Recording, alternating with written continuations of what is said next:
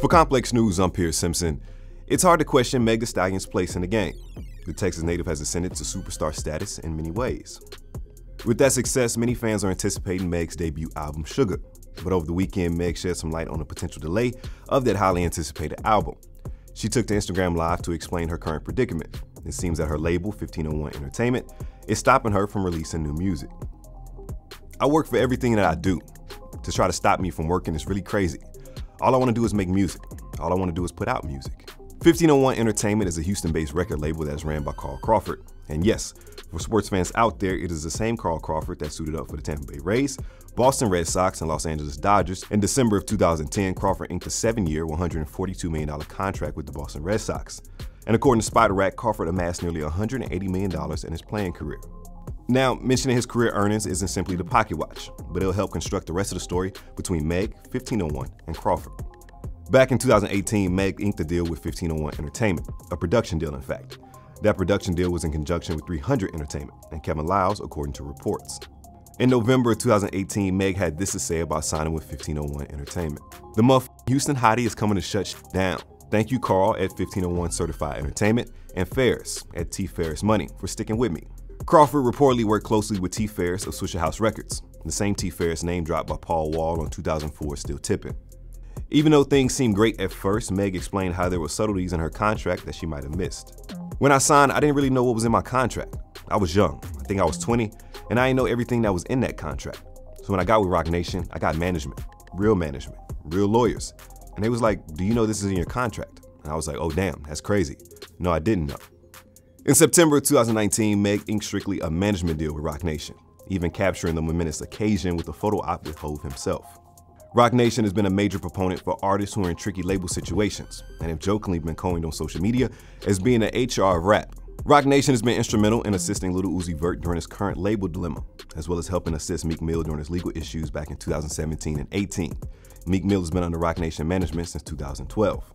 The day after Meg's Instagram Live, she filed a formal lawsuit against 1501 Entertainment and its founder, Carl Crawford. Meg is hoping that a Texas judge would throw out her contract with 1501 Entertainment completely. In the lawsuit, she accuses the label of lying about what services it would provide, as well as not doing basic things like registering her songs with the Copyright Office. The lawsuit also provided insight on the breakdown of money. The suit claims that 1501 is entitled to earn 60% of the money she makes from her recordings, and of the 40% that is her share, Meg will be entitled to cover the cost of producing and making those records, well below industry standards according to the lawsuit. Also, the contract stated 1501 would get 30% of her tour revenue and 30% of the revenue from her merch. According to court documents, the label has allegedly only paid Meg $15,000 and has lacked in providing any sort of accounting. In Exhibit 1 of the lawsuit, Meg and her legal team broke down the numbers of her sales. Her total career sales and album equivalents is just shy of 1 million units, and over 1 billion streams between Spotify and Apple Music. Those streams and units translates to roughly $7.3 million in revenue. While it seemed that the issue was simply between Meg and 1501, Houston rap mogul J. Prince was also mentioned in the suit. Meg's manager at Roc Nation detailed the close relationship between Carl Crawford and J. Prince. Around the time Megan signed with Roc Nation, Mr. Crawford associated himself with James Prince, known professionally as J. Prince. Mr. Prince announced at the time that he was now Mr. Crawford's partner. I have been aware that Mr. Prince is notorious in the music business for threats and intimidation towards artists and others, and has been referred to as one of the most feared men in hip-hop. He has specifically made comments about Roc Nation's management of Megan and threats related thereto. The lawsuit references an Instagram picture between Prince and Carl Crawford that Megan's manager claims was a message aimed at Meg. At a time when loyalty is at an all-time low, it's nice to link with J. Prince, who is steady teaching me how to move in this cutthroat industry. And I know that terrifies some, especially the ones who double-cross me.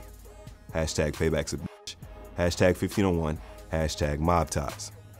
Court documents claim that 1501 had something to do with the leak of her mugshot from a 2015 arrest that made its rounds on the internet last month. On Tuesday, March 3rd, a Texas federal judge granted a temporary restraining order filed by Meg and her team. The TRO outlined several key things. 1. 1501 could not prevent the release of Meg's new record scheduled for the release date of March 6, 2020. Number 2. 1501 is to refrain from threatening or posting any threatening or retaliatory social media posts or threats against Meg Thee Stallion. Number 3. 1501 is to not intentionally falsify, alter, spoil, hide, transfer, or otherwise destroy any documents, evidence, or recordings related to Meg Thee Stallion in any way. The TRO allowing Meg to release music will only last until March 16th. On March 13th, a hearing will be had to determine whether that will be extended or not. On Tuesday, Carl Crawford spoke with Billboard in a lengthy interview that hoped to tell his side of the story. Roc Nation using that as a strong arm tactic so that I can renegotiate the contract. They're holding the money, and they haven't paid me since August. She's done over 15 shows. Y'all do the math. She gets $100,000 a show. She owe me, and I haven't recouped almost $2 million that we spent on her, building her up so that Roc Nation will want to come around. Where was Roc Nation at when we was grinding and riding around on the back streets? Roc Nation was nowhere to be found. Carl also discussed Meg's claim of only receiving $15,000 from 1501 Entertainment. How she'd been paid $15,000. As soon as we signed the 300, I wrote her a check for $50,000, and it's signed with her name on the check. We can show you the proof. That's another thing. I got all my receipts. They know it. I got all the receipts.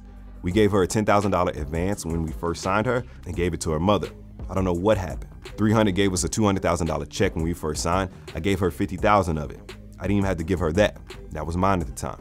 After Meg's TRO was granted by a Harris County judge on Tuesday, March 3rd, Carl Crawford immediately requested an emergency motion to dissolve that restraining order. However, the motion has not been ruled on by a judge.